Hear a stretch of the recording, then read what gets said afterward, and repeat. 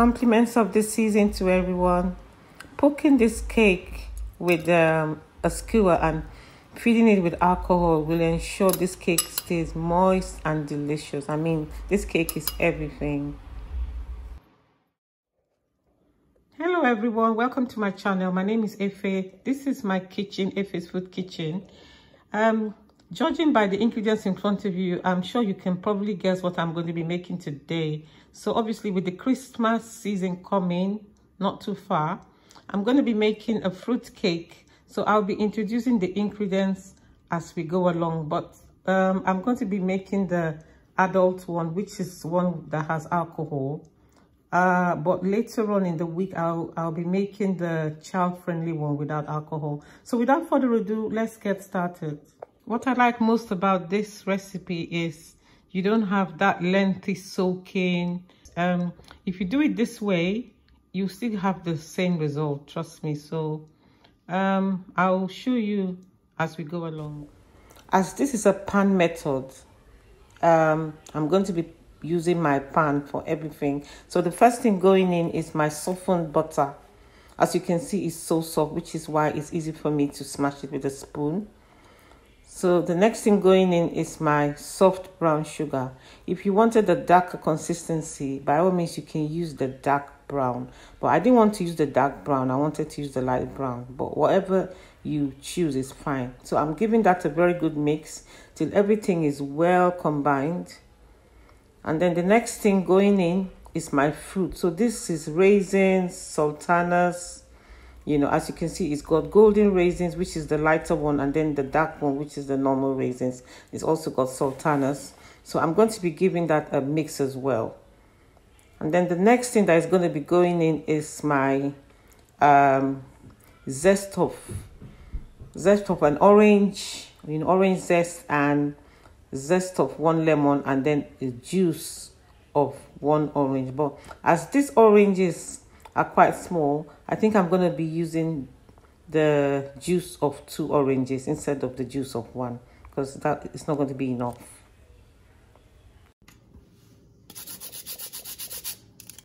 So now we're ready to juice these oranges. So the first thing I'm going to do is slice them in half, and then use the juicer to squeeze the juice as much as I can into the container at the bottom, and then later on I'll be pouring it into my fruit mixture.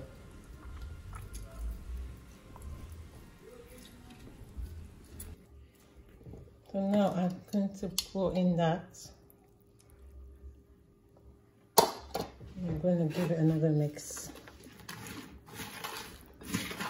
I'm going to put it on the fire. But first of all, before I do that, I'm going to put my cranberries as well.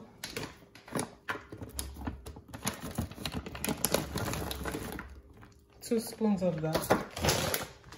And then I'm going to put my cherries as well.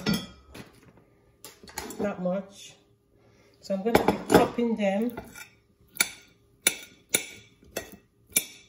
Just chopping them in half.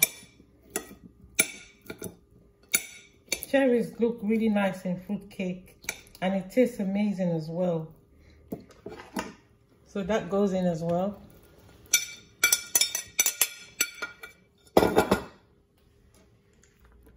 So now I'm going to my cooker.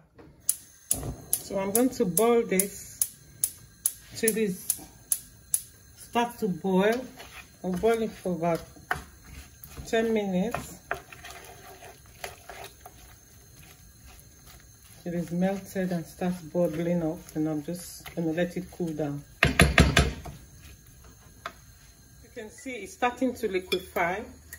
So now I am putting my alcohol. I'm going to put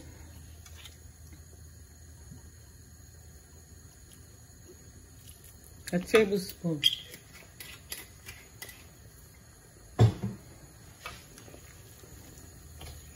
This is a quick way you can make fruit cake if you didn't want to soak it like for 2 or 3 days.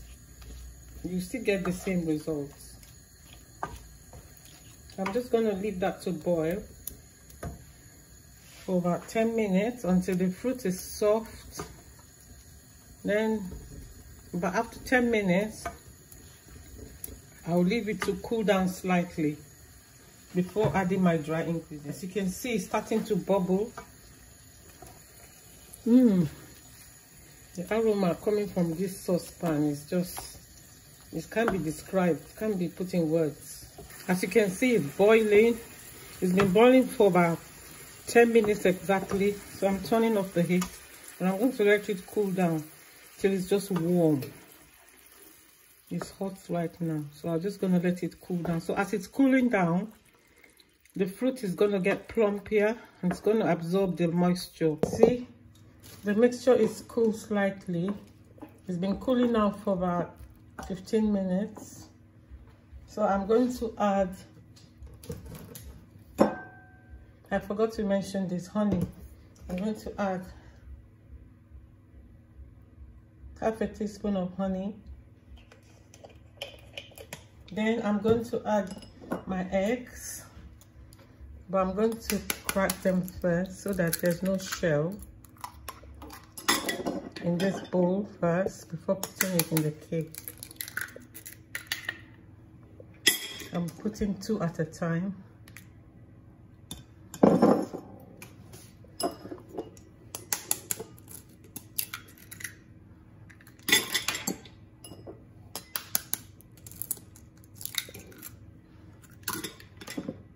And that's, see, it's a good thing that I cracked it separately. The shell,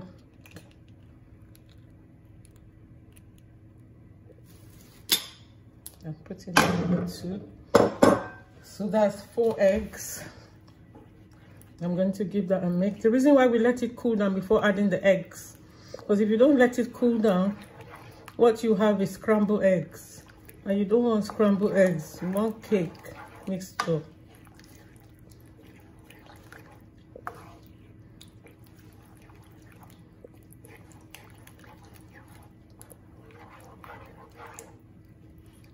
So now I'm going to add my flour.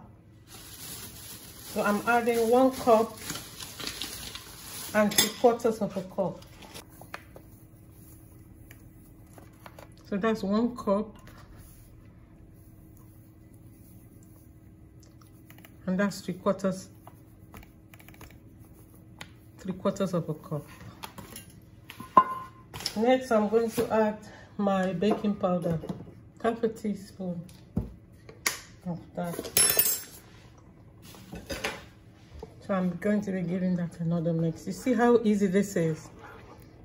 The normal traditional method, you have to use 1 bowl for this, 1 bowl for that, washing too many bowls. Whereas you do it this way and you still end up with the same results.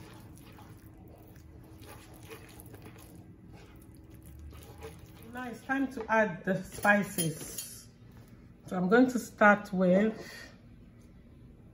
my nutmeg, ground nutmeg.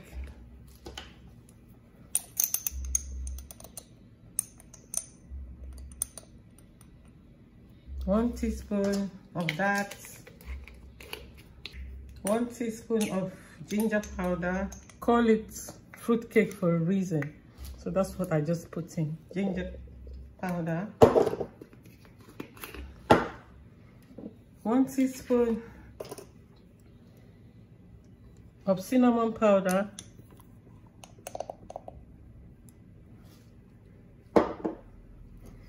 And 1 teaspoon of ground mixed spice.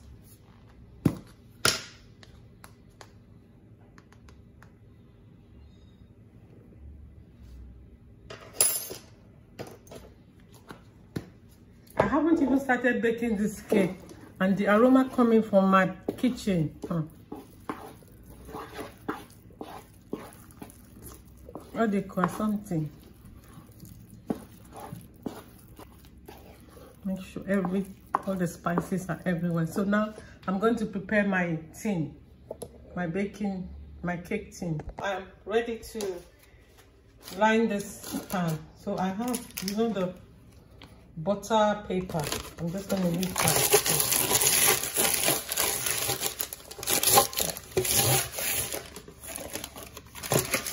goes round and round.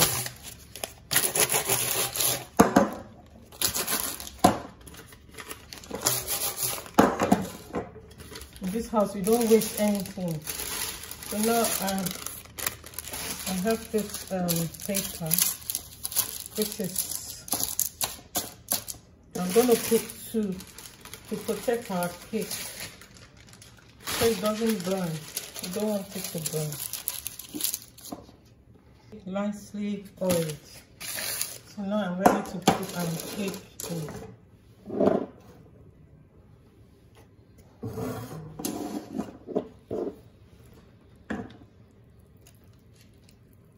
So the oven has been preheating at 150 degrees centigrade.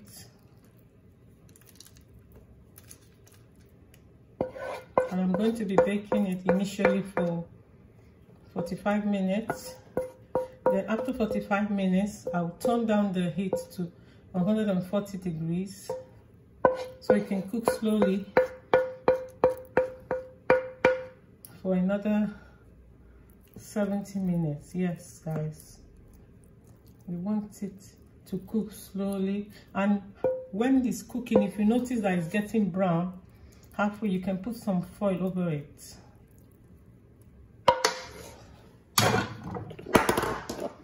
So that's our cake, guys. It's going straight into the oven now to bake. So I'll see you when it's out.